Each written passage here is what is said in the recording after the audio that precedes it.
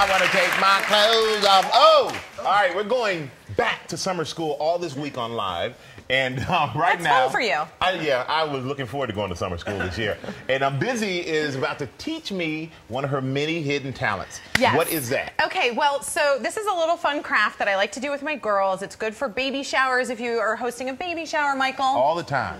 We got one tonight. There are some little succulent terrariums I made for a baby shower. Wow. Yeah, as a little gift. And the nice thing about succulents as opposed to cut flowers is that they don't die. You can take them with you, and they're very sturdy. They're sturdy, and they're good in a drought, which is what we have in California where I live, because they require very little water. So, all right. Well, let's do this. Let's get to it. I'm going to show you how to make them. How did you get into this, by the way? I don't know. It was just like a craft that I saw online, like, you know, like how you find most things. Okay. I had seen the little terrariums in magazines, and I thought, well, I can do that. So the first thing that you want to do is some pebbles, and you want some, like, you can use the scoop. You want some larger pebbles, and you need to get you can get a jar. I like to recycle jars, so I use like mason jars, or you can go to Home Goods and get some jars. And you're going to do layers. So the first layer are the rocks. Okay, and once you get the rocks in, you need to get activated charcoal, which you can activate the charcoal, which you can get from, like, you know, an Ace Hardware store or something like that. And what does activated charcoal do? I don't. Well, oh, I know. Last time I used activator was in my hair. Okay, well, the charcoal is important. I had a Jerry curl, everybody. The charcoal is important because it helps keep your terrarium fresh and mold-free. Oh, that's important. It's an important step. It's a step I've forgotten from time to time. Uh-oh, Michael. Keep the charcoal in the terrarium. I'm trying, I'm sorry. And then you want to use your soil. Mm-hmm. And I like to use a soil that's specifically for succulents and cactuses. Did you know cactuses are succulents? No idea. I knew that. Learn something new in summer school. Because I just said it. So you want to fill your little terrarium, and here we go. Is there Make it a little even. Okay. You can use as much as you want. Okay. These are going to be a little bit smaller, but that's okay. And then you choose whichever succulents you would like to use. Like, this little guy is super cute, and why don't we use him? And so you want to just take them out. If you need to spray with some water to loosen the soil a bit, that helps. Oh, Michael. Oh, Michael.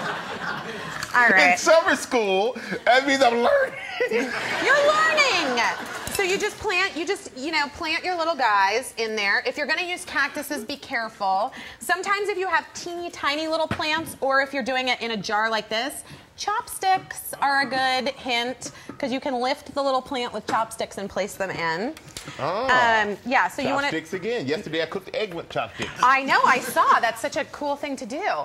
And the good news is they don't need that much light, and they don't require that much water. You want to feel the soil every week or so, and if the soil feels dry, you want to give them a little tiny bit of water. But, like, I do ice cubes, so I just throw like 3 ice cubes into my terrarium and let them melt, and that's like the right amount of water. I'll tell you right now, okay? We're going to do... All right. Now, we got this. Okay, so we're good. You can put in however many you feel, right? However many you feel, and then when you're done, you can use little pebbles, aquarium pebbles, or colorful rocks. Oh, Michael's going for it. I'm going big. You go big or you go home. You know what? We're going to finish this up. We're going to come back, and Vinny's going to show us a fun twist on doing this with your kids. Yes. So stay right there. We'll be right back. All right, we're back. And Busy we're finishing our terrarium. Yeah, we're finishing our terrarium. Our succulent. I love the word succulent. Succulent terrariums. So Michael, yours looks great. He did this all by himself.